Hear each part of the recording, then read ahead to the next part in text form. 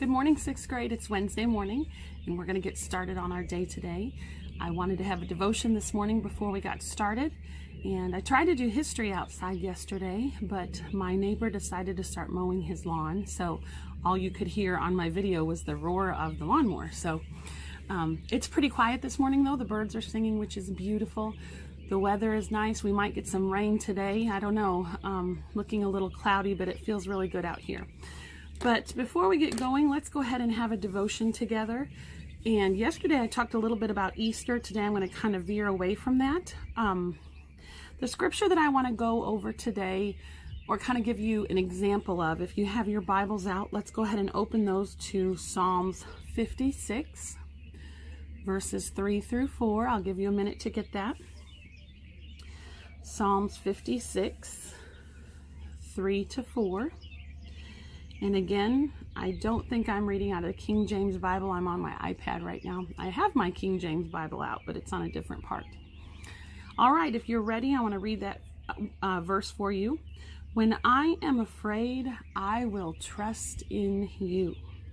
In God, whose word I praise, in God I trust. I will not be afraid. What can mortal man do to me?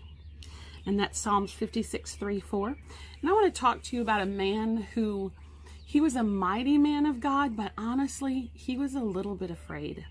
And his name was Gideon. You can find Gideon's story in the book of Judges if you want to go to that at any time today and read that. The section of Gideon's story that I'm going to talk about is in Judges 7, verses 9 through 10, and verses 15 through 22. Gideon was the captain of a mighty army, of the Israelite army, and the Lord had given him a couple of dreams of how to lead the attack of the next country that they were going to be at war with, which was called the Midianites. And Gideon felt like his dreams were kind of silly dreams, but yet he wanted to trust in God and know that they came from God. And in these dreams, the Lord ended up telling him to reduce his huge army down to only 300 men. And the Midianites had hundreds and hundreds and hundreds of men in their army. And Gideon was thinking, 300 men, Lord. But he did as he was told. And the Lord, I want to read a little bit of notes that I had made. The Lord had told Gideon to send most of the men back home from the Israelite army. And he was left with only 300 men.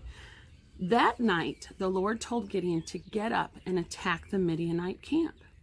Then he said to Gideon, if you are afraid to attack, go down to the camp with your servant and just listen to some of the things. Sneak in and listen to some of the things that the enemy army is saying.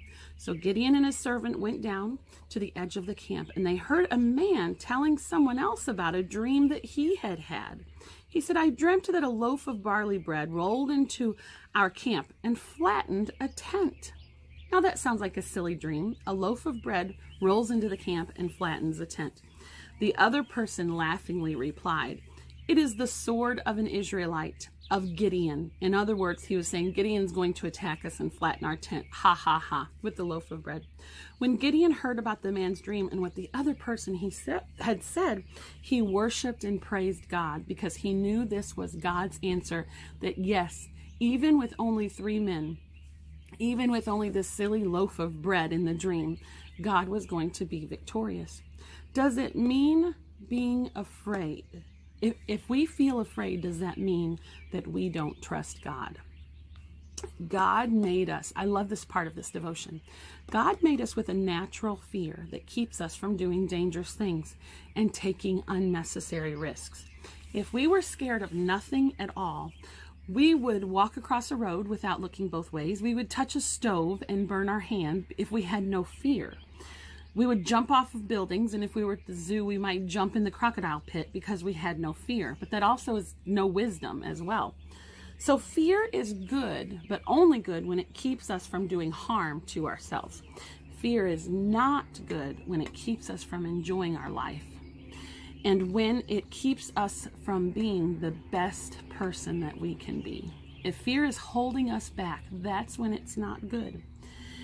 And most of all, when it keeps us from doing what God has planned for us.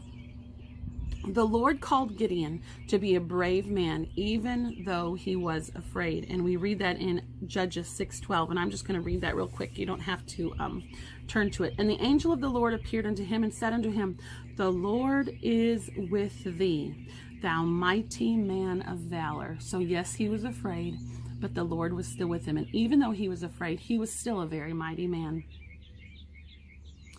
Being brave is when we trust God enough to step out in faith and obey him, even when our fears tell us that the situation might not come out good. We still step out trusting in God, and he turns it all for good. So, verse for today, one more time, Psalms 56, 3-4. When I am afraid, I will trust in you. In God, whose word I praise, in God I trust. I will not be afraid. What can mortal man do to me? So, just a quick thought. It's okay to be fearful as long as our trust is still in God, and as long as our fear does not hold us back from the things that God has for us. So, we're going to begin our day today, and we are going to do our best, but we're not going to get stressed out, right? Sister Preston Sister Preston is staying stressed out, so I'm preaching to myself as I'm preaching to you. But so again, do our best with no stress, and we will be going to math, of course, and I'm going to go downstairs and begin math with you. So I will see you in the dungeon of the basement. I love everybody. Have a good day. See you in a few minutes.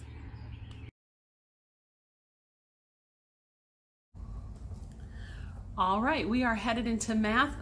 Maybe tomorrow I'm going to try to do some Speedy Sams, see how you do on them without me. And so we'll get those going tomorrow, hopefully. I wish I could throw candy to my winners, but I can't because we're not together. But first thing this morning that you're going to do is your speed drill, and you are doing lesson 105. Go ahead and get that out. Make sure you turn that in your folder on Thursday, which is tomorrow for you. Lesson 105. I'm getting there myself. Okay, equivalent fractions. Let's talk about those for a few minutes. We memorized those at the beginning of the year. If you didn't memorize them, I begged you to memorize them because they are so important. So, 1/2, let's do this real quick on my circles that I already have drawn. Just for review, because I know we haven't done this in a while. 1/2. Everybody should know this one. It's the easiest one that there is. What is the decimal for 1/2? It is 0.5. If you have half of a candy bar, you have 0.5 or 5/10 of a candy bar. Now, however, my directions say to change it to my equivalent percent. So I'm going to move this. Percent means hundredths. There's 2 zeros in 100, so that means I'm going to move it 2 times towards my invisible percent sign. Moving it 1, 2, filling my dip in with what, everybody?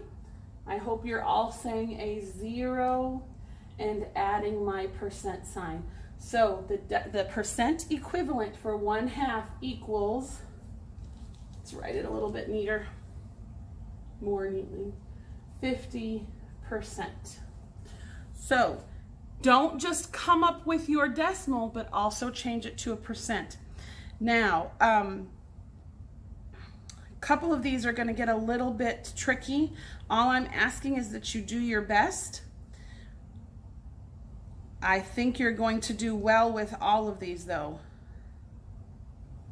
Go ahead and do that speed drill, and I will grade that when you turn your work in this week.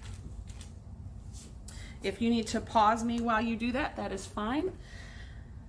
I'm going to go ahead and get started on our lesson today. What's really nice about our lesson today is we are not learning anything new. We are still measuring angles. I want to give you a little bit more practice on this.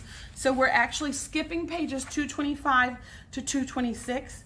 If we were together in class, we would not be skipping this lesson because I feel it's an important one.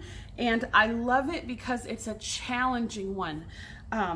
And it digs in that brain of yours and works it all out. So, but we're not going to do that because I'm not with you and I want to be with you for that lesson.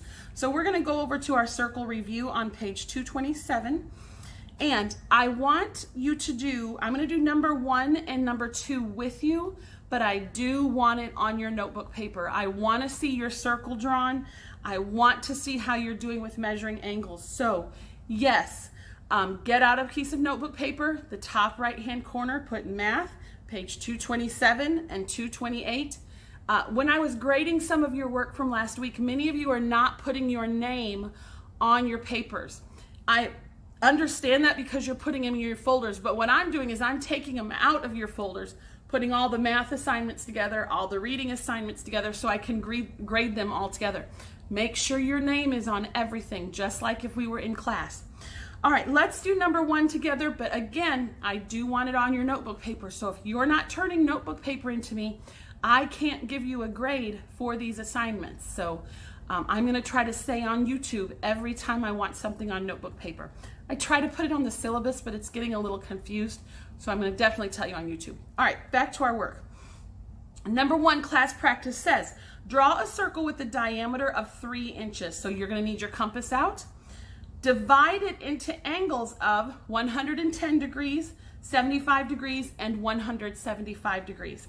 So, very important thing that you already know before you can draw a circle, and mine is not going to be a diameter of 3 inches. I just drew a big one on the board because I'm more interested in helping you get your angles in there. We cannot draw a circle knowing our diameter. What do we need to know to draw a circle? We need to know our radius. This one's very easy. What is half of 3 inches? If you don't know that, you can always divide 3 by 2. But most of you are going to know that half of 3 is 1.5 or 1 1/2. So you're going to open your protractor to 1 1/2 inch because that is our, should have put this right here, radius.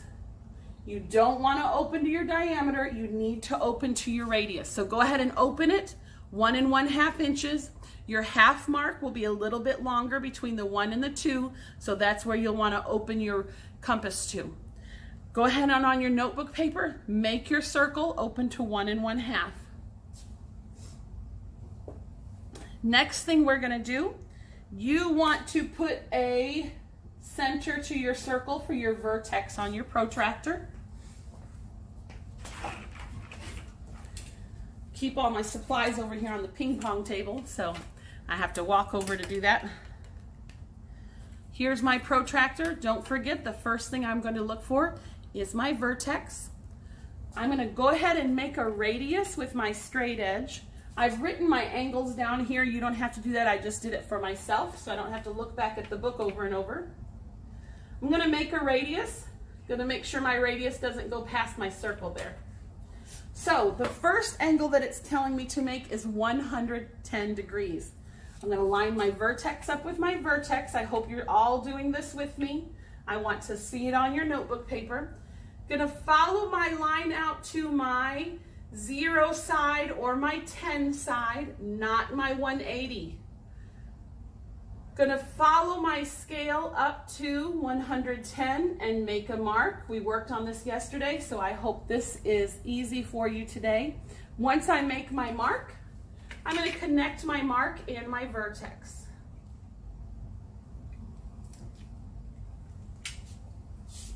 And this angle is 110 degrees. Hope everybody has that. Now I'm going to move away from this radius, and I'm going to use this radius to make my 75-degree angle. So I'm going to put my vertex on my center of my circle, follow my line out to my 0 side. You're going to get tired of hearing me say that, but I'm going to say it over and over again. Follow my line out to my 0 side, go round and round and round to 75. Now, be careful here. I don't want the 5 mark between 60 and 70 because that's going to be 65. I want the halfway mark between 70 and 80. That is 75. I'm going to make a mark right there. Hope you can see that. And then I'm going to connect my vertex with my line to the end of my circle, and that is my 75-degree angle.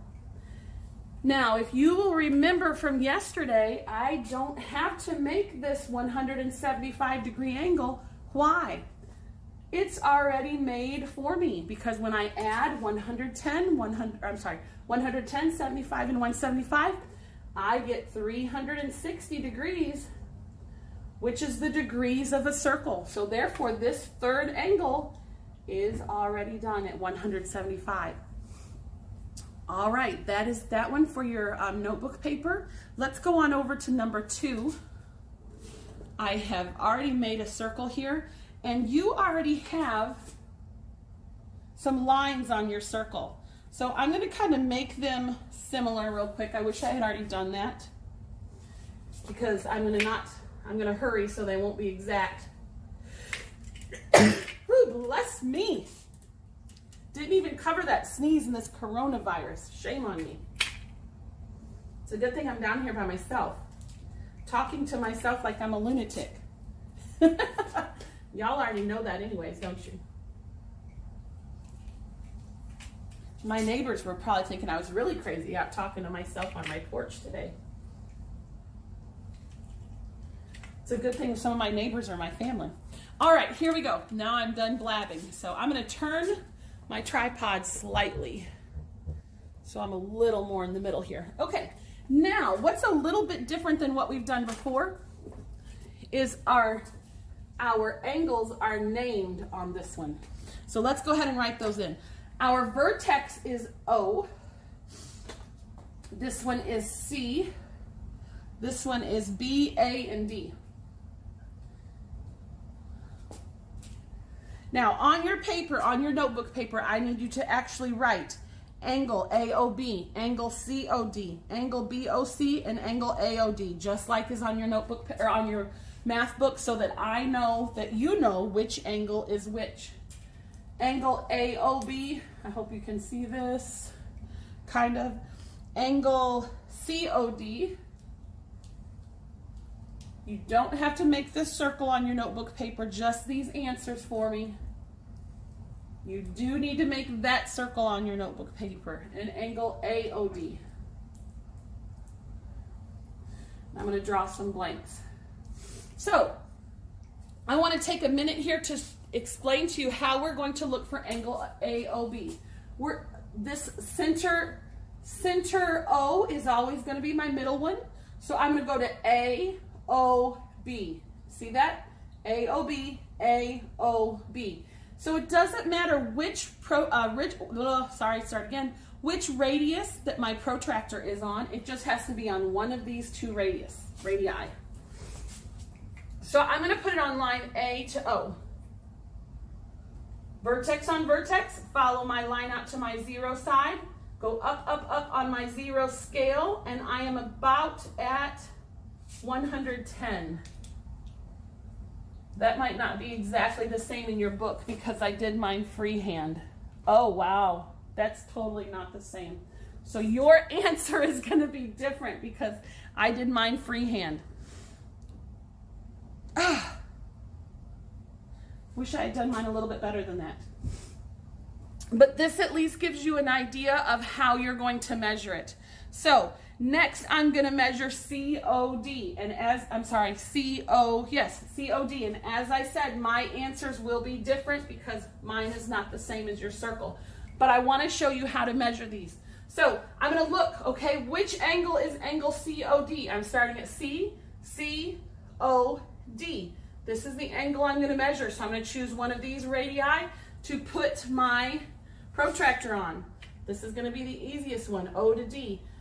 Vertex on vertex, follow out to the 0 side. This time the 0 side is on the outside of my protractor, going up, up, up, up, up, up, up until I meet. And my COD is 130 degrees. Yours will not be. Yours will be a different answer. Next, I'm going to go to BOC. BOC. Going to measure this angle here. Vertex on vertex. Follow my line out to 0 side or my 10 side if you don't have 0. up, up, up, up, up till they meet. And my BOC is 75 degrees. Again, yours will not be because your circle does not match mine. I want you to fill out all of these answers on your notebook paper. Those will be for a grade. I'm going to give you a minute to do that. And I'm going to erase my board while you're working on those, if you haven't finished those already.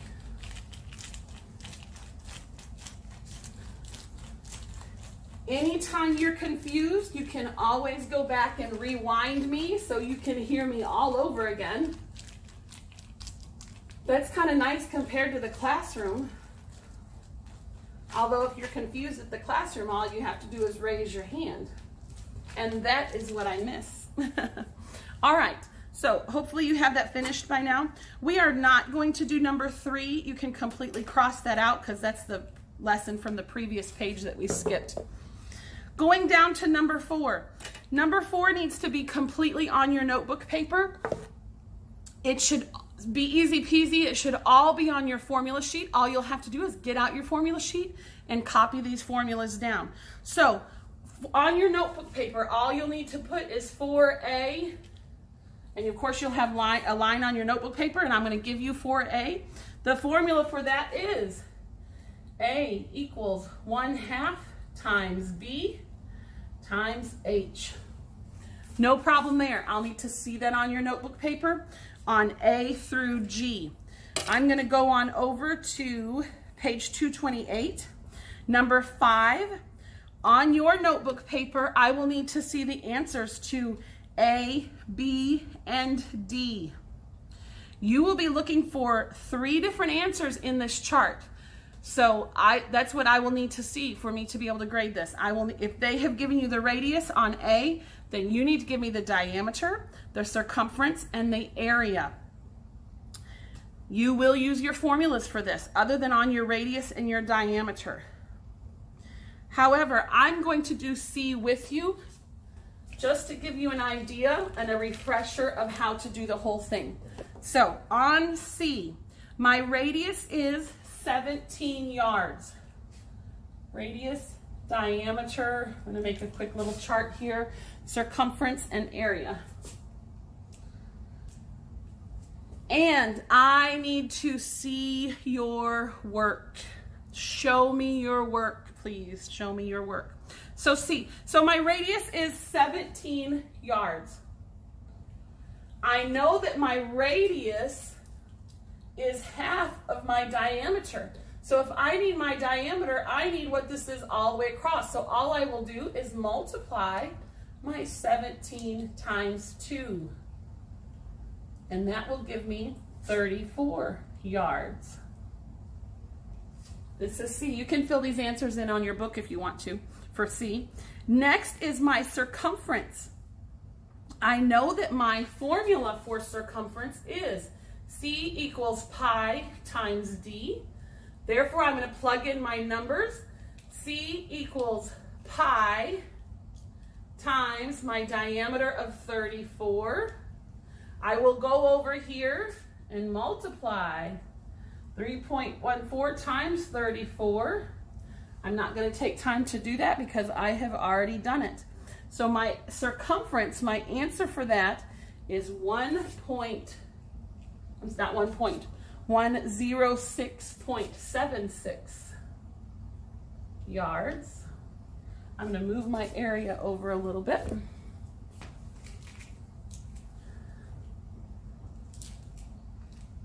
Next, I'm looking for my area. That's really hard to see. And for C, and for my area, it gets a little trickier. I need to show my formula again.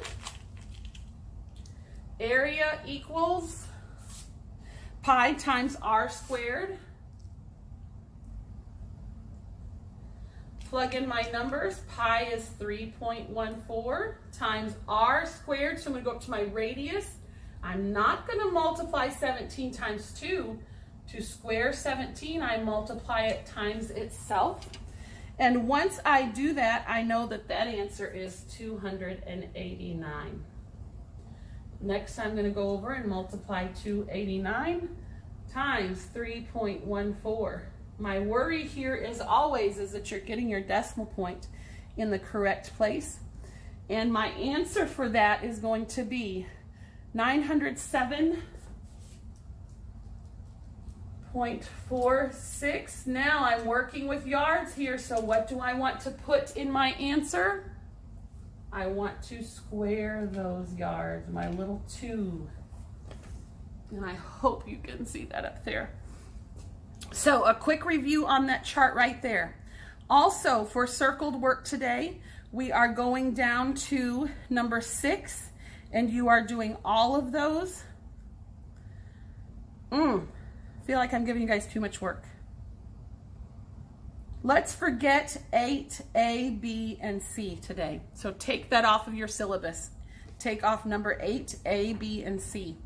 If you've already done that, if you went ahead and worked, then I will give you a little bit of extra credit. But I feel like I don't want to give you too much work. All right, on 6A, you are multiplying your decimals. Make sure and put your decimal point there. On B, you need to look for a common denominator before you add. And on C, also a common denominator. C is a little tricky. Let me talk to you about it. It's not tricky. We've done it before, but I just want to give you a refresher. We have to borrow from our 14. So we're going to change our whole number 14 to 3 9/9. Now, why would I choose 9/9? Because I need a common denominator, and I already have a denominator of 9 in my 2 5/9. And plus, 9/9 equals 1, so 13 plus 1 will give me my original 14. So that's where you're heading with that one. On D, don't forget to change your improper fraction, your mixed number to an improper fraction before you multiply. And we are forgetting 8, A, B, and C. Cross that off your syllabus. That's enough work for today. I will see you in language.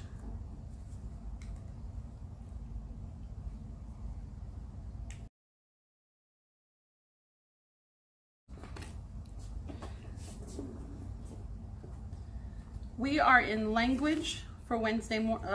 Start again, sorry.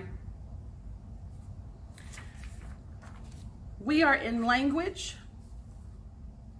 6th grade, and we have been talking about pronouns. So today is going to be an easy day for you. It's just a very short review.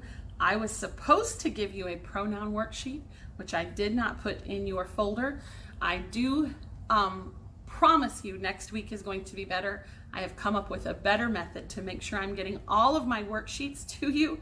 So I'm going to work harder at being more organized, and I apologize for that.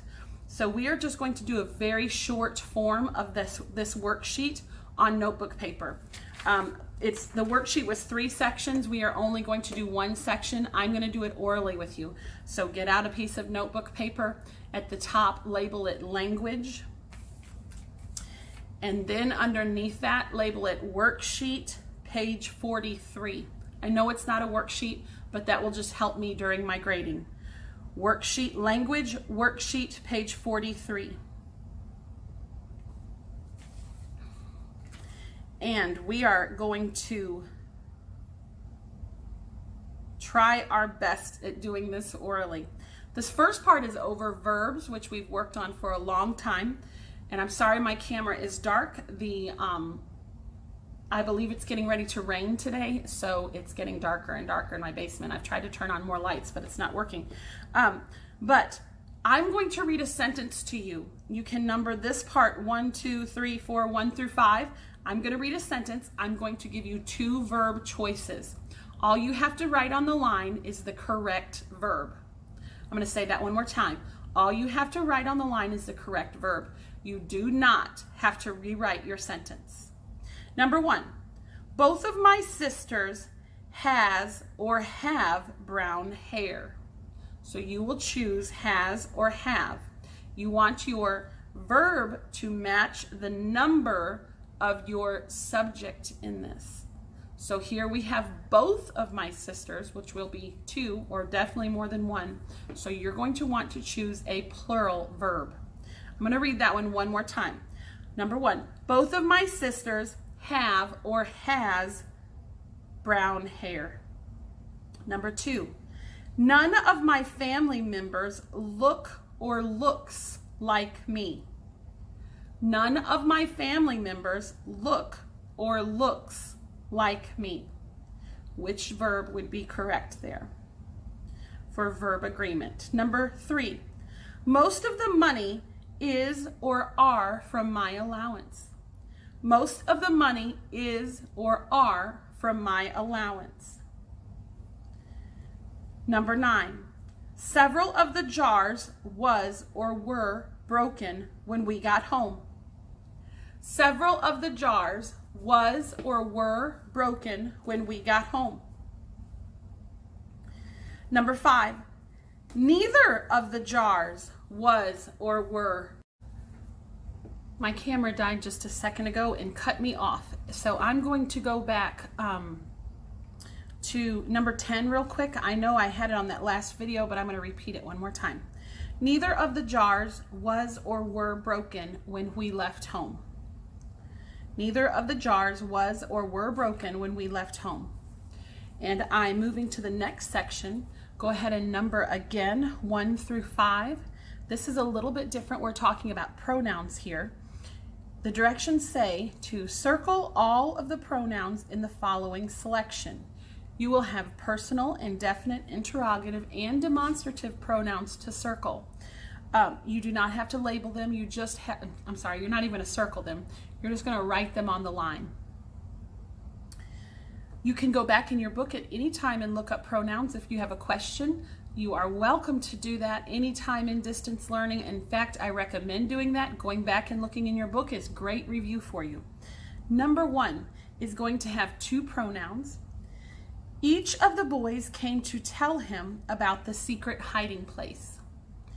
Each of the boys came to tell him about the secret hiding place. I'm going to give you the answer to this one. It has 2 pronouns. So on your line, next to number 1, you want to write the pronoun each, and you want to write him. You do not need to rewrite the sentence, only the pronouns. Number 2, again, 2 pronouns in this answer.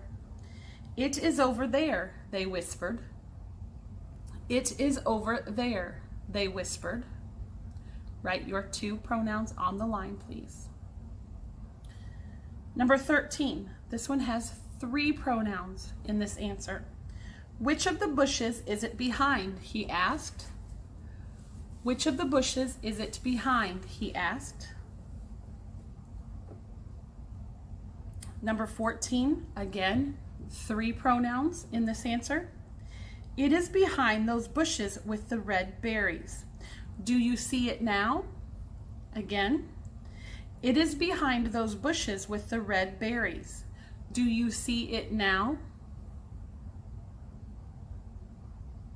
And the last one has 4 pronouns. I see it. This is the perfect spot. Nobody will ever guess. I see it. This is the perfect spot. Nobody will ever guess. Now, if you did not get all those, you're welcome to go back and rewatch this and listen to those again. Look up some of those words in your pronoun section and your pronoun unit in your book. Let your book be a tool to you. On the back of this notebook paper, when you're finished with that, I want you to turn it over, and you will see on your syllabus, on the back of the worksheet, which I did not give, so use the notebook paper, name a Bible character for each letter of your first and last name. And yes, you can use your Bible to look this up. And so I have written my first and last name on the board. And I did this last night. So are all my letters? Yes, they're all showing. I did this last night, so I have mine all done. I just wanted to give you an example. So I'm going to put mine up really quickly.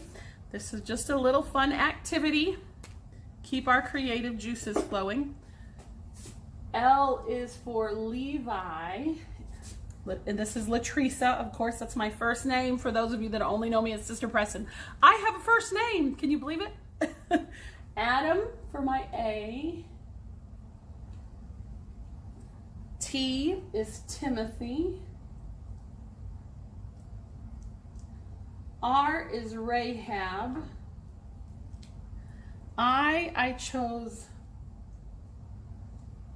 Isaiah, and that does not look like the correct spelling. S is Simon. Actually, his full name, well, his first name was Simon Peter.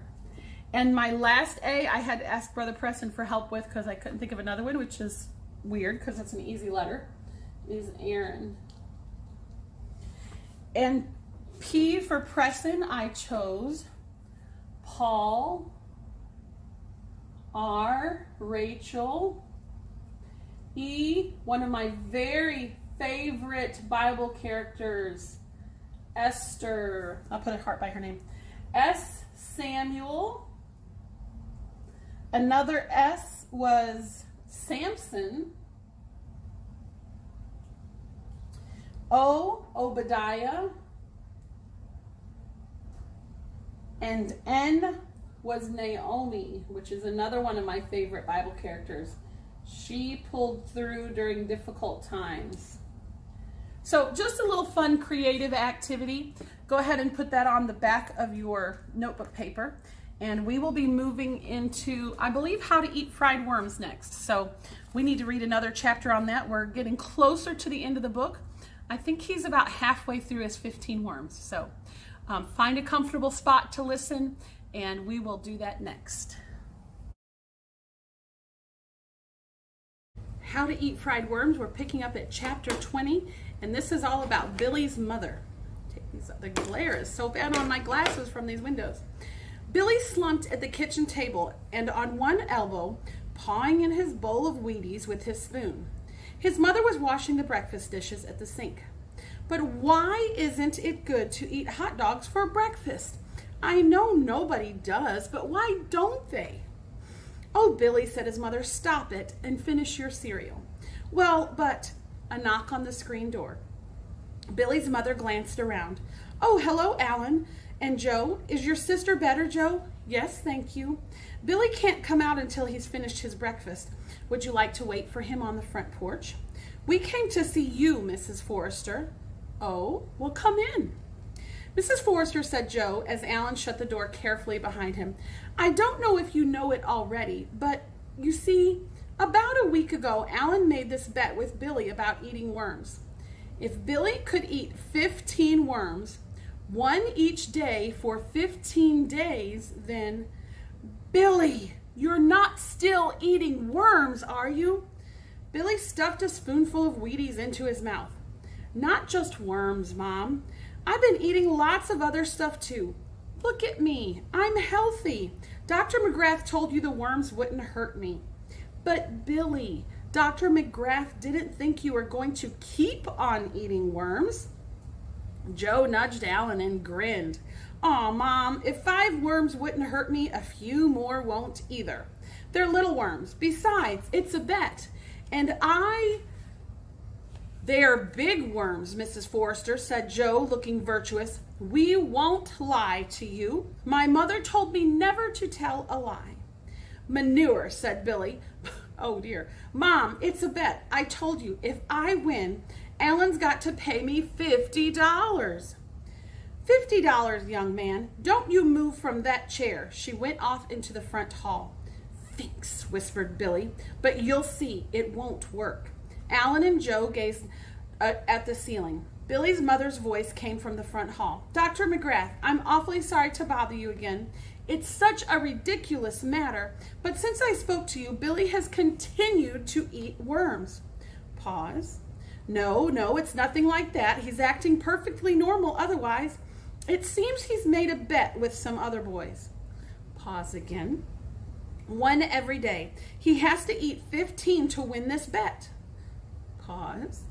Oh, thank you, Dr. McGrath. I'm so sorry to bother. She returned to the kitchen. But no more bets after this one, Billy. Alan and Joe, don't you egg him on anymore. He's far too eager to do wild things. Billy laughed silently at Joe and Alan. Alan made a rude gesture to him. Mrs. Forster, said Joe, what we really came about is that Alan and me are going up to Lake Lauderdale today with my father to fish, and we won't be back until tomorrow night. So we wondered if you'd make sure Billy eats the worms today and tomorrow. It's not that we don't trust Billy, Mrs. Forster. No, said Billy's mother, smiling, but it's always better if there is a referee. You know, like Mr. Simmons said at school, to save arguments and hard feelings. We brought you the 2 worms. He held up a paper bag. We boiled them already, so you can just keep them in the refrigerator. Well, said Billy's mother, that is quite a responsibility. Are you sure I'll be neutral enough? I am his mother. Yeah, we thought of that, said Joe, but we figured, well, you're usually pretty fair, and besides, parents almost never cheat kids if it's just something between kids. They're usually pretty fair until they get into it. Billy's mother laughed. And how does he eat them? Just cold boiled? Well, we've been frying them, Mrs. Forster. We rolled them in cornmeal and then fry them like a fish, but he can do whatever he wants, except that Alan and me have decided it's not fair to make soup out of them or chop them all up like hash or a chicken salad sandwich. He's got to eat them piece by piece. Who said? Yelled Billy. When was that ever in the rules? We said, shouted Alan. Billy jumped up, kicking his chair over. Well, then I win, because it's cheating to make up new rules in the middle. Oh, yeah, shouted Alan. Then you lose, because anybody knows it'd be cheating to hash it up. You think you're going to weasel out of it after I've already eaten 9? Who's weaseling? You're cheating. Boys, Billy, Alan. Silence. Please, now Billy, no, let me speak first. I do think Alan and Joe are right. It wouldn't be fair to cut the worm all up. You can just think of some other way of fixing it. Thank you, Joe. She took the paper bag and looked inside. Phew, Billy, are you sure? Mom, you've eaten eels. You ate eel last summer in Long Island. These are just smaller. They're the same thing. Well, she put the paper bag in the refrigerator. I guess if Dr. McGarth says it's all right. Now, why don't we all go outside? I wouldn't go across the street with those folks, said Billy. Yeah, shouted Alan. Well, who'd want to go anywhere with you either? Yeah, shouted Billy. Boys, cried Mrs. Forster, stop it. All right, Alan and Joe, you had better go. The screen door banged behind them. Joe's face appeared in the screen. Thanks for saying you'll help out, Mrs. Forster. And here we are at the 10th worm, chapter 21. What's for dinner? Said Billy's father, coming into the kitchen. Well, said Billy's mother, you and I and Emily are having hamburgers and string beans and mashed potatoes. Billy is having a fried worm. More worms? The bet is still on? Look, she took a small plate covered with Billy's saran wrap out of the refrigerator. And you've eaten 9 of these already, Billy? He poked the worm curiously. What do? Use a lot of ketchup and mustard? Billy nodded. And horseradish and other things. And we fry them. Billy's father lifted a corner of the saran wrap and smelled the worms. Helen, you ought to be able to do better than fried. Use your cookbooks. I'm not the cook. I'm just the referee. Oh, come on. Think of the challenge. He took a cookbook from the shelf under the spice rack. Let's see. Mastering the Art of French Cooking. He leafed through the cookbook. Here, how about poached eels on toast? No, said Billy's mother. It calls for chopping up the eel in little pieces, and that would be against the rules. How about spaghetti with worm balls then? A savory worm pie. Creamed worms on toast. Spanish worms. Worm loaf with mushroom sauce. Wait, said Billy's mother, putting down her cooking apron. It might just... She took the cookbook and turned the index.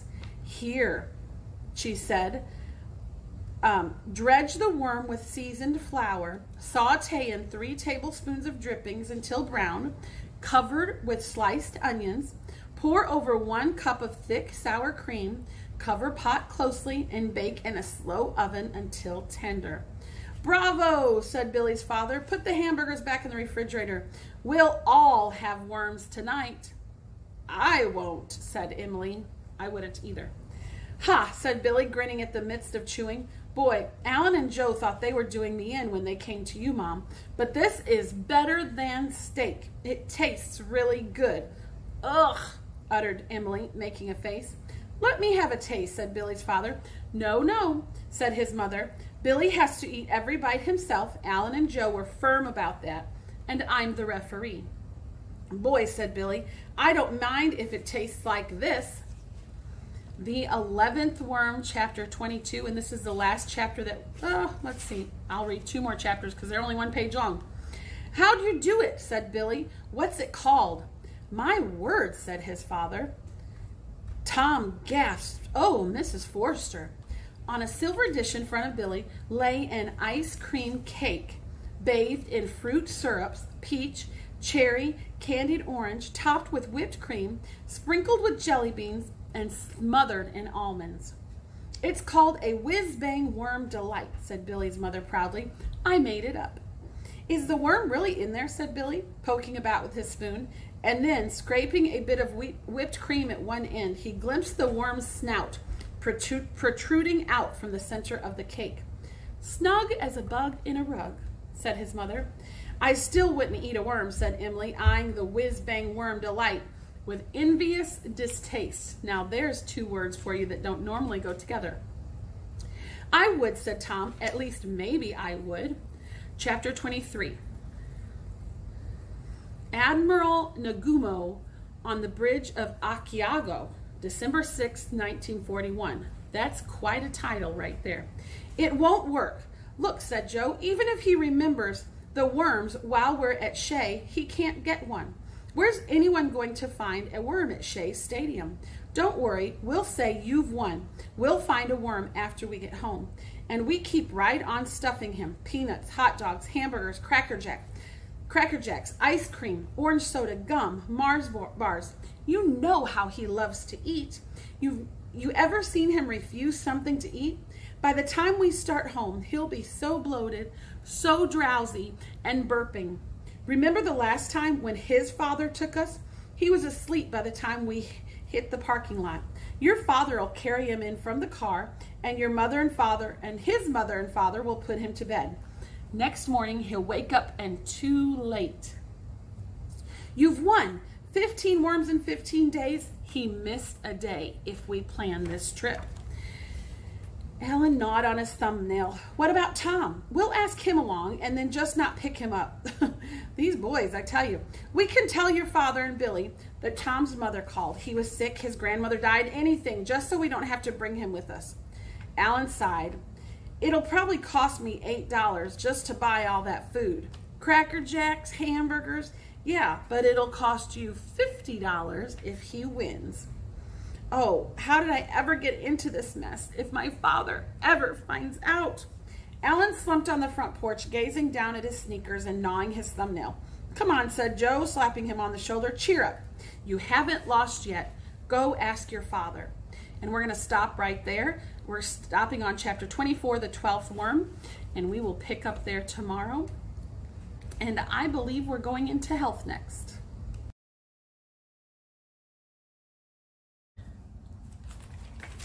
We are moving into health.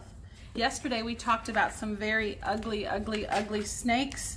The coral snake, colored red and yellow with black bands. The king snake, scarlet king snake. Those are 2 very similar things, and they're asking you in your health book to know the differences of those 2. Also the pit viper and the rattlesnake and the copperhead and the water moccasin, and they all give me shivers. Woo, I don't like them.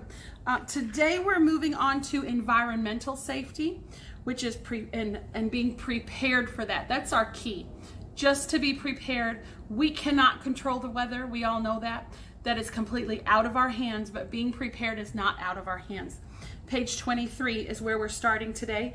I'm going to give you some highlights. You are also supposed to do a worksheet that I forgot to send, so we're going to do that together in a few minutes. I want to pick up and I want to read with you today a little bit. I don't know if I'll read everything. I might. We'll see. No matter where you live in the world, your area may be subjected to some kind of a natural disaster. Whether it be a hurricane, a blizzard, a tornado, or a thunderstorm, your safety may be threatened. Although you cannot control the damage done by these storms, you can help protect yourself and members of your family from harm by following these basic guidelines for safety. And it's so much better nowadays than when I was a little girl. When I was a little girl, for one thing, television was invented, so don't get crazy and think I'm that old, but I did not have a television because our church recommended that we not have one. So for any of you that have parents that were once UPC, your parents probably didn't have one either. But anyways, that's a whole nother subject for a whole nother day. But so we didn't really have any alerts coming. We didn't have a cell phone to give us a weather alert. So we basically had to watch the skies and kind of keep our eyes on the sky. But nowadays we start getting weather alerts sometimes when the sun is out before a rainstorm or a thunderstorm even comes through. And we can click on the TV and they will tell us. We can get on our phones, on our computers, and the meteorologists have so much updated information that we know those storms are coming in and that we know how to prepare. Thunderstorms, dynamite in the sky. A thunderstorm or electrical storm is simply a rainstorm with severe lightning. Highlight this next sentence. More people are killed each year by lightning than by hurricanes or tornadoes, largely because they do not feel as threatened by lightning. They're not as scared of it as we should be. And not fear, kind of like in my devotion this morning, not fear of what it can do to us, but we need to be more of an awe of it to know to be careful. Maybe that's a good way to say that.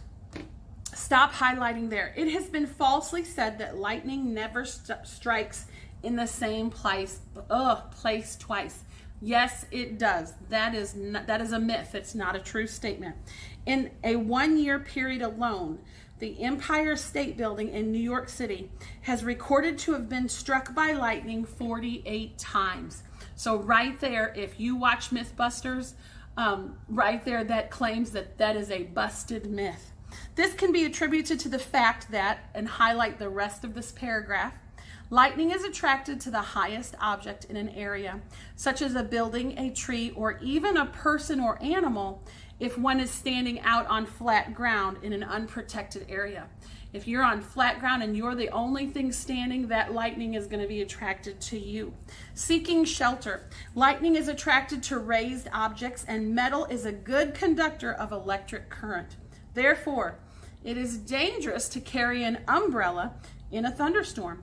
As soon as you hear the rumble of thunder and see dark clouds forming, you should find a place of shelter. You should also stay away from metal objects such as fishing rods. Lucas, if it's thundering, stop fishing. Thundering and lightning. Bicycles, wire fences, and railroad tracks. Because water is another good conductor of electricity, you should leave the area immediately if you are in or anywhere near water. If lightning strikes near water, the electric charge is powerful enough to harm anyone in that body of water. And hopefully nobody's in a bottle of water. Oh boy, y'all know when I talk fast, things just get messed up. But, so Caitlin Hanna, I know she swims in the summer because her Aunt Gina has a swimming pool. So if it starts thundering and lightning while you are in that swimming pool, Caitlin Hanna, you get your little brothers out of there and get in the house. There's a safety tip down here. Stay away from water during a thunderstorm. Electric current can travel through water just as it does through wires. Next page, safety tip at the top. This is a good one. Never get under a tree for protection during a thunderstorm. We automatically want to get under a tree, I think, if we're outside because the leaves and the branches feel like it protects us. But remember what I said, on a flat area, lightning is going to strike whatever's sticking up the tallest. So if your tree is a tall tree, it could get struck first. When seeking shelter during a thunderstorm, try to get inside of a building or in a car. If there's no building or if there is no car nearby, you can still be safe if you remain calm. Calm, calm, calm. It's one of my favorite words. And remember some important safety rules. Stay away from high ground and tall objects. Even if you are not struck by lightning yourself, you can be shocked or electrocuted by the charge running through the ground. If you are on flat, open ground, you should, Here's the rule. Drop to your knees and bend forward, curling up into a ball. Your main objective is to avoid being the tallest object around. You don't want to be the tallest. Get down. Electrical invasion. If you are inside a building during a thunderstorm, you should stay away from windows and unplug electrical items, such as your phone. You don't want it charging during an electrical storm. If possible, avoid using anything electrical during a thunderstorm. If you feel your skin starting to tingle or your hair starts standing on end, lightning might be about to strike you. Quickly crouch down and curl up. Your parents probably have a flashlight to use in case of a power failure. You should know where the flashlight and fresh batteries are kept so you will be able to find them during a storm. If you have above ground telephone those could be struck as well. Therefore, you should avoid using a corded telephone during a storm. So make sure, we don't have many corded phones in our homes anymore, but make sure yours is not plugged in charging at the time. Live wire avoidance. After a storm, stay away from wires or cables that have been blown down. There could be live wires which are carrying electric current. Contact between a live wire and a house or tree could definitely start a fire in just a matter of minutes. It could also shock you. Any power line that is blown down or knocked over should be reported as soon as possible. Often you'll see the power lines that have fallen down on the news. Those have been reported. You don't want to ever, once you get your driver's license, drive over a wire. Stay away from them if they've fallen down. Hurricanes are whirling cyclones of the sea. A hurricane is a natural disaster that you can usually prepare for in advance. Summer is a big hurricane time. We often hear about them on the news, in the Gulf, Florida, any of those areas. If you live in an area subjected to hurricanes, we don't. We live in a very landlocked area here in East Tennessee. Keep up with daily weather reports. I'm going to skim down through this a little bit. Since a hurricane can cause extensive damage, it is important to be prepared at all times for power outages or emergencies that could last for several days. You want to have batteries at home. You want to have plenty of flashlights. You need to stay informed with news areas. I'm in the next column on the next page. If your town is in the projected path of such a storm, you might be advised to evacuate, and that has happened many times in the United States. One has been known to come towards land and they try to evacuate as many people out of that area as possible. If you are on vacation sometime and that happens, I recommend you evacuate. Tornadoes, twisting towers of destruction. Now, I'm going to tell you a little bit about tornadoes. I do unfortunately know quite a bit about them. I used to live in Jackson, Tennessee before we moved to Maryville, Tennessee. Brother Preston and I married and moved to his hometown of Jackson, Tennessee. And it is called Tornado Alley because they have so many tornadoes that come right through that area. And we certainly experienced several while I was living there. We do not have many tornadoes in our area. We have had a few and we do have some high winds, but we're protected by the mountains that are around us. So when those winds up in the atmosphere start to shift and they get down close enough to our mountains are tall enough and high enough where they mess up the crosswinds. So we don't have them very often. So those mountains are great to, not only are they beautiful, but they're our protection as well. But in West Tennessee, there are not any mountains. It's pretty flat over there, a little hilly, but not any mountains. And the very first tornado that I experienced when I moved south, I was actually not even home for. Avery was about 18 months old maybe, and I was actually up at my parents' home when they lived in the Chicago, Illinois area. My dad was having surgery for cancer, and I went up to visit. I went up to stay with my parents during this time, and so Avery and I were up there. Brother Preston called me, and he said, we're going to have some very bad storms here tonight, and he said, so be praying for us. So of course I was. But he went to church that Sunday night, and then during the service is when the tornado hit, and he couldn't even get to our home that night because there was so much damage in our city. I was worried about my little home because I loved it so much. It was our first home, but he finally got to it the next day. There were so many wires down, he couldn't get to it. He had to go stay with his parents that night. But very much damage in our city. A few people in our city lost their lives in that tornado. Another tornado that we had after both Avery and Riley were born. Riley was about 2, so Avery would have been close to 6. Avery would have been close to 6. And we had a terrible tornado come through Jackson, Tennessee. It was in May, and the storm started coming, and Brother Preston said, get the boys and get them. We didn't have a basement at that home, and he said, get the boys, get them in the bathtub. So we all got down in one of the bathtubs that was the bathroom in the central part of our house. You always want to kind of go to the middle part of your house.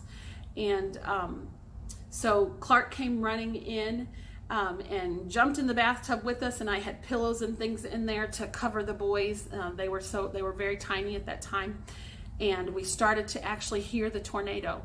And they do say that it sounds like a train. That is exactly what it sounds like. It sounds like a train running over the top of your house. And we were praying for protection. We were calling the name of Jesus. Very scary time, asking the Lord to protect us. And I think the scariest moment was when we heard shattering glass just go through our house, and our windows literally, because of the pressure and the air, our windows just burst out of our home. They broke, and I heard Brother Preston say, there goes all the windows. And of course our next fear was that our roof was getting ready to go. We did have a lot of roof damage, but thankfully the Lord kept his hand upon us. We had, I believe, 18 people in our city die that night from the tornado. So it was a very horrific time. Thankfully, my little family, as well as my in-laws, were all safe and sound. Our house did receive extensive damage.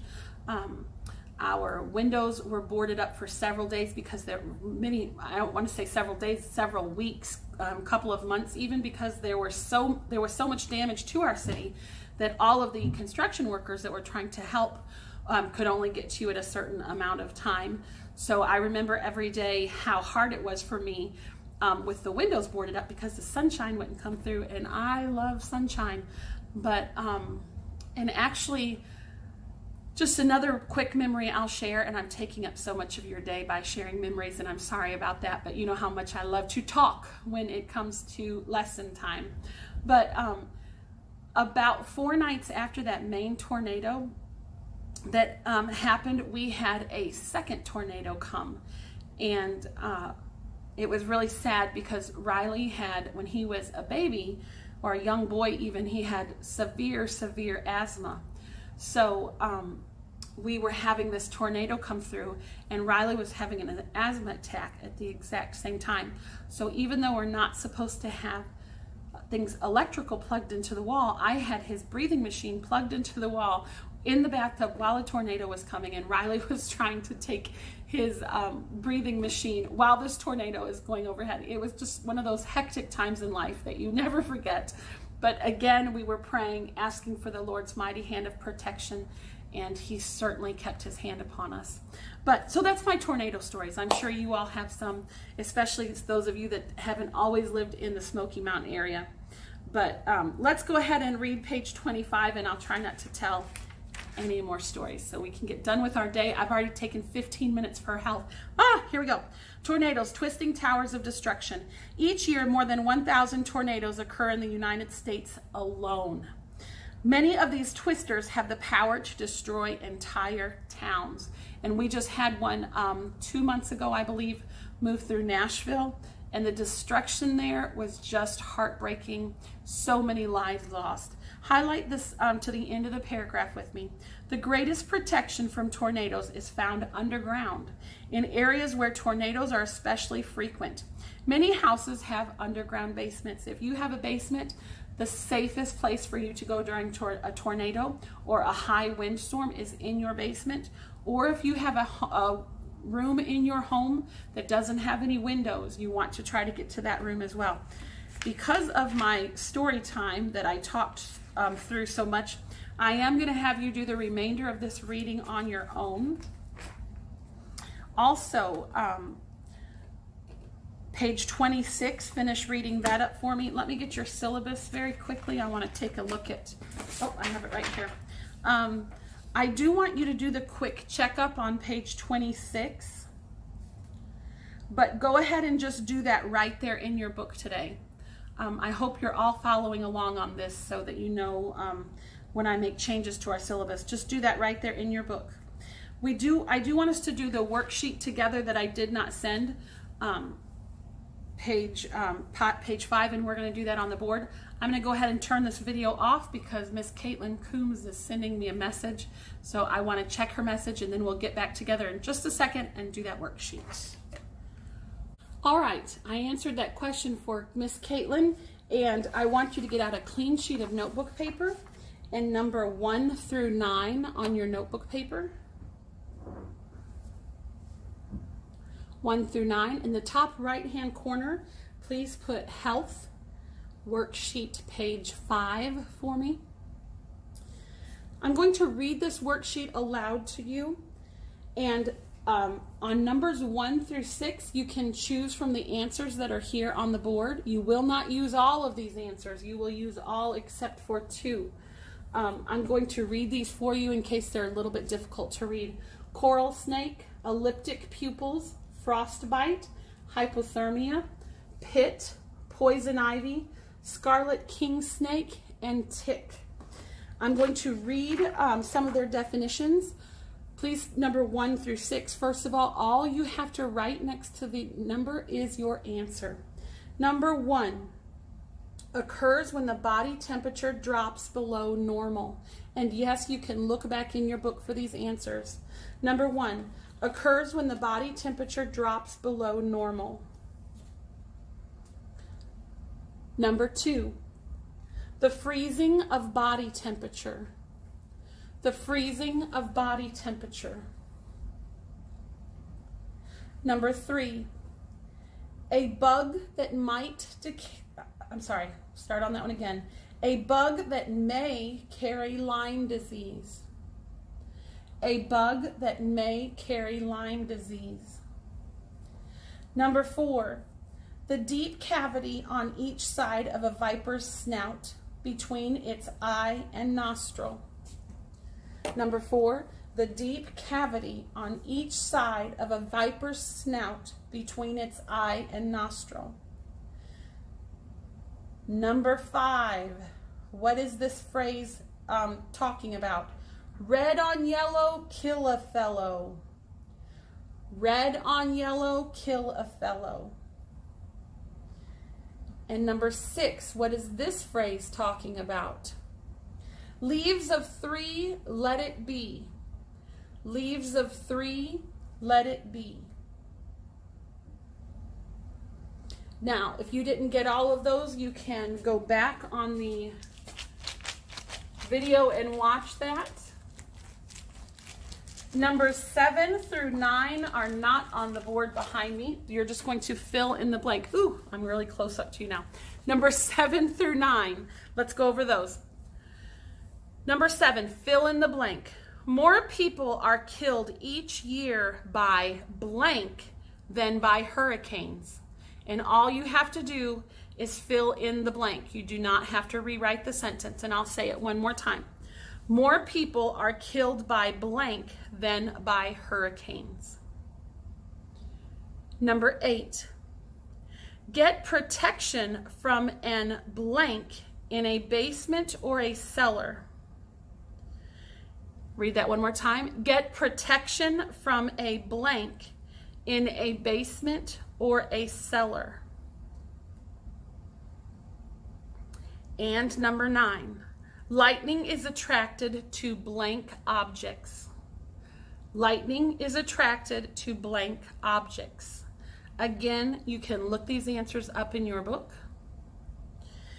And that is all of health for today.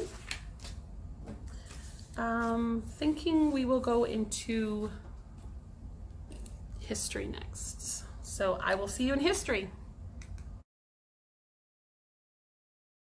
All right, we are on our last two subjects of the day, and I do want to do some history with you. So let's get your history books out next. Talking about World War I today. Yesterday we discussed the Titanic, and I hope some of you did some additional research on that on YouTube. And as I said yesterday, so many interesting things on there. Today we have a lot of highlights to do on history. So make sure you have something to highlight with, a marker or hopefully a highlighter. We're opening up to page 220, getting right into World War I, of how World War I begins. 12.3. There's a picture of the Archduke Ferdinand and his wife, very important people at the beginning of World War I. And I hope you're ready. Follow along with me, please. Civilization had progressed so far by 1900 that many people thought the world could only get better and better. Little did they realize that in Europe, the stage was being set for two of the greatest wars the world had ever known, World War I and World War II. Let's go ahead and highlight that World War I was 1914 to 1918, important dates that you need to know for upcoming quizzes and tests. These wars reminded Christians of Christ's words of prophecy and comfort. Let's read this scripture, Matthew 24:6. And ye shall hear of wars and rumors of wars. See that ye not be troubled, for all these things must come to pass, but the end is not yet. Both wars began with events that took place in Germany. The German people had, for the most part, rejected the Bible and embraced the teachings of modernist preachers who said that Jesus is not God, that the Bible is not always true, and that a person's conscience should be his only guide. Goodness.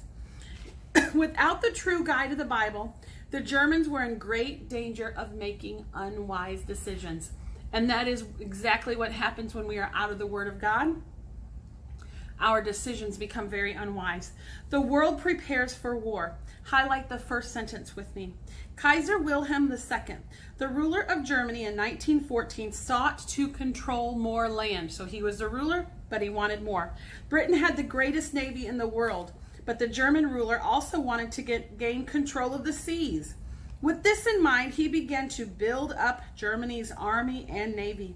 Other countries started to become fearful of Germany's might and decided to form alliances against them. They wanted to form friendships but be against Germany. Highlight this. An alliance is a promise between two or more countries to fight together against their enemies if a time of war should come. Also highlight the next sentence. The countries that sided against Germany were called the Allied Powers. Important. Or we usually call them the Allies. Those countries that sided with Germany were called the Central Powers. You need to highlight both of those first two sentences in that paragraph. The few countries that decided not to take any sides were called neutral nations. Highlight the words neutral nations. So there were some countries that said, I don't agree with this side and I don't agree with this side, so we're just going to say we're neutral in this situation. Next column. European countries were preparing themselves for war. The only thing they lacked was an excuse to begin a war. And the excuse came on June 28, 1914. Highlight that. The excuse came June 28, 1914. Highlight this name, Archduke Ferdinand.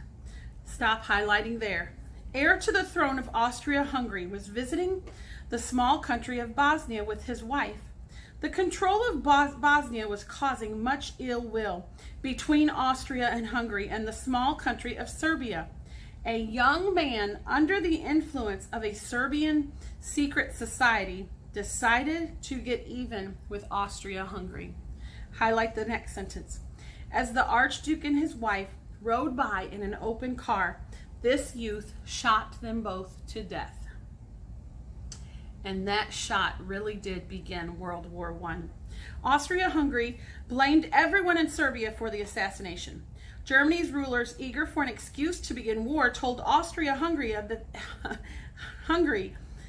that they could count on Germany's help if it went to war against Serbia. Austria-Hungary soon declared war on tiny Serbia. Meanwhile, Russia told Serbia that the Russians would help Serbia.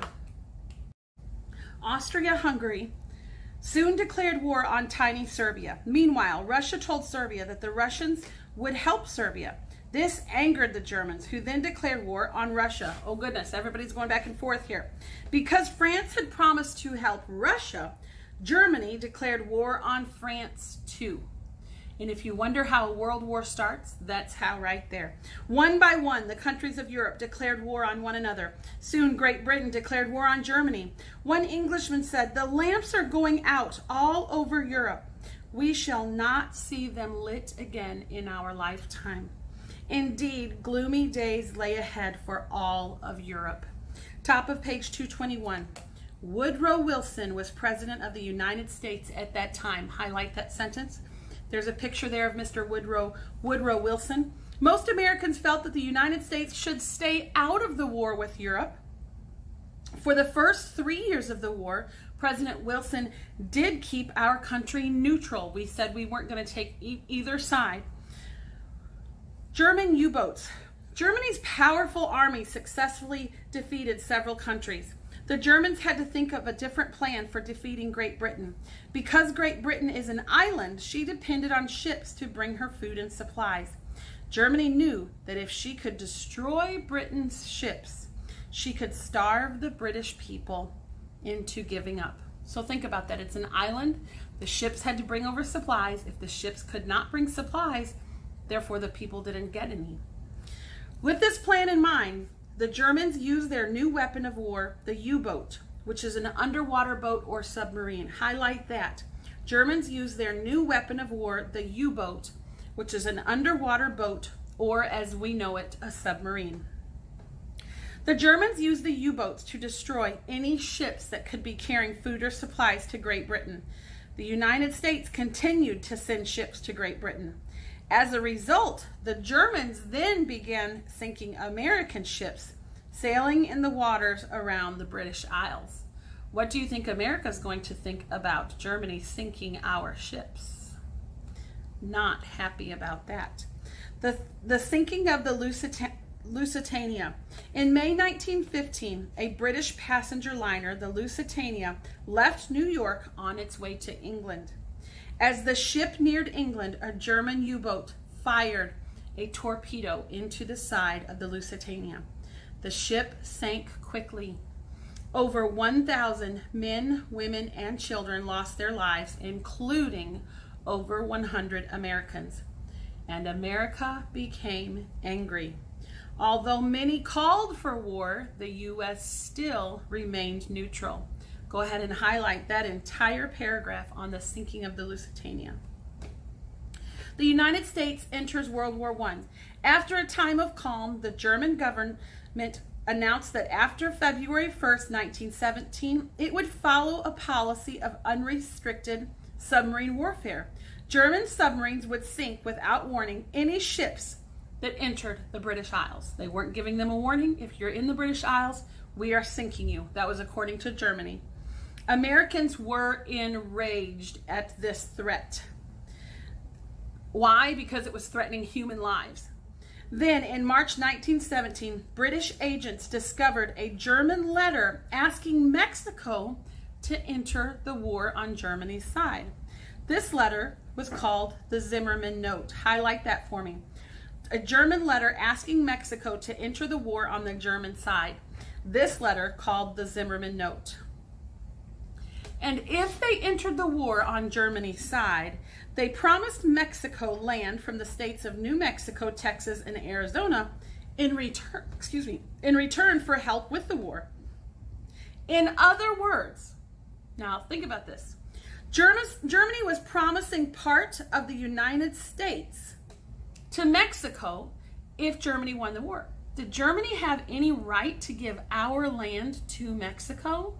Absolutely not. Although Mexico did not help Germany, you can imagine how angry America became because Germany was threatening to break up our United States of America. The German ruler would stop at nothing. Highlight the next sentence. If he won in Europe, he would go after America. Our country was being threatened.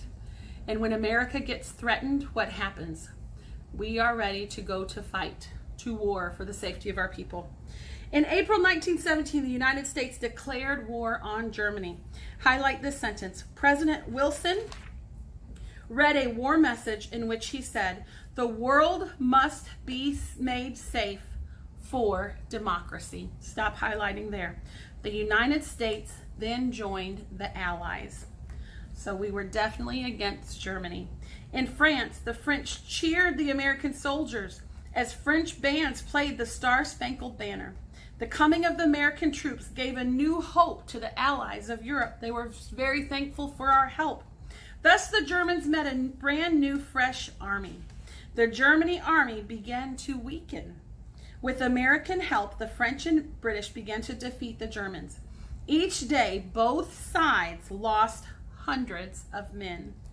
But these men believed that their countries were worth dying for.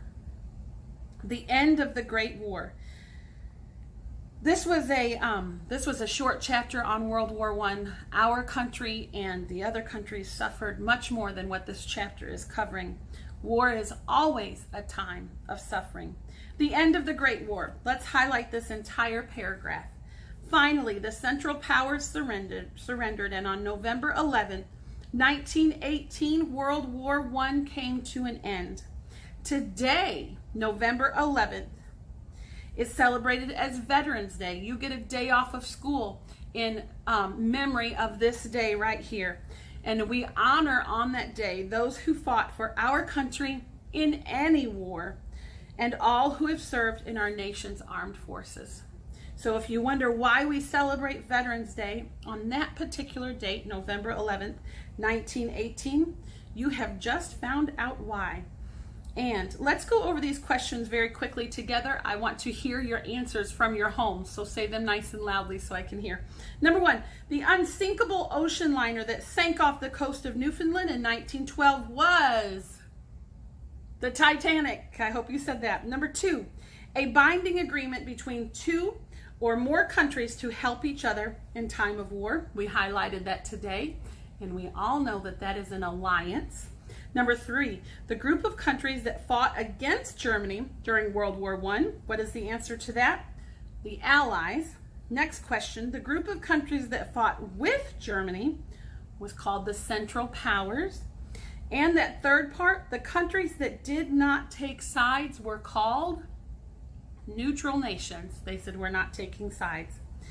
And number four, the event that began World War I. It was an assassination of an archduke. Do you remember his name? Archduke Ferdinand. And where was he from? I hope you're saying Austria-Hungary. And his wife was also assassinated that day by a man from Serbia. Number five, the name for German World War I submarines were called U-boats. They were underwater boats, and we call them submarines. Number six, let's talk about that for a minute. Why did the Zimmerman note enrage the United States? It enraged the United States because Germany was making, number one, a promise that they could not keep. They were telling Mexico, hey, if you join us and fight against them, we're going to give you some of their land. First of all, Americans not going to want anybody to come and take their land at all. They're not going to let that happen. But Mexico did not help, because the knowledge that Germany intended to conquer America was Mexico's deciding factor. We didn't really talk about that. And that actually brought America into World War I. Nobody's taken our land, right? Right. We're going to move into reading, and reading is our last class of the day today. For reading, you need to do your read and think. And I want you to read pages 66 through 69. I believe we're still on the story of Nate Saint. Let me double check that. Opening. Yes, 66 through 69. We're still not going to finish it today, but I'm going to have you do on your own reading today. So get somewhere, get comfortable, lay on your bed, lay on your floor, sit on your front porch and finish reading, or not finish reading, but read some more of our story about Nate Saint. And we did not begin, I'm sorry, going back, your health poster. Your health poster is due on Thursday when you turn in your packet of work. There is information on Jupiter about what I'm requiring. You need to choose a safety rule and just show that to me on your poster. There's an example of ideas I would use if I was doing a poster. So I hope all of that will help you. Just use things from home. Please don't go to the store. The store is not a safe place for you to expect your family or your mom or your dad to go right now. And I don't expect them to. Just use things that you can find at home. Surely you have some markers, some crayons, some colored pencils, maybe some magazines you could cut pictures out, that sort of thing. And if you don't have magazines, that's fine too. Construction paper, stickers, whatever. Just be creative with whatever you can find. So that is due Thursday. And tomorrow morning we will start off with our devotion. Today we did not begin our day with prayer time, so let's end our day with prayer time today. Everybody pray aloud with me in your homes. Let's bow our heads. Dear Jesus, I come before you today with a grateful heart, Lord, that you have kept your hand upon us. Lord, I thank you for all that you have been touching during this time. Those that have gotten the virus, Lord, I'm thankful for the praise reports that I'm seeing and that I'm hearing of them improving, Lord, and I'm continuing to believe and trust that you are going to heal other friends and family members that have it as well. Lord, I ask for your hand of protection upon all of my 6th graders and their families. Lord, I plead the blood of Jesus upon them today. I ask that they will take advantage of this time in their homes with their family, that they will all draw closer to one another. Lord, I pray that you will help us on our work. Lord, help me to relay each and every day the things that I need to relay to my students. Lord, I thank you for this Easter service that we're getting ready to celebrate on Sunday. I thank you for what it means. I thank you for Calvary. Lord, if my 6th graders had been the only ones on earth, Lord, you would have gone to a cross just for their sins. And I thank you for that. Lord, we give you all the glory for all that you've done in our lives. You have been so very good to us. I love you today, dear Jesus, and I thank you for all things. Pray that you'll, again, dear Jesus, be with us as we go into this evening tonight. And Lord, thank you for who you are. In Jesus' name, amen and amen. And so I will see you back here in the morning for, let's see, your morning tomorrow is Thursday. I'm a day off, so I will see you on Thursday morning. So have a good night, everybody.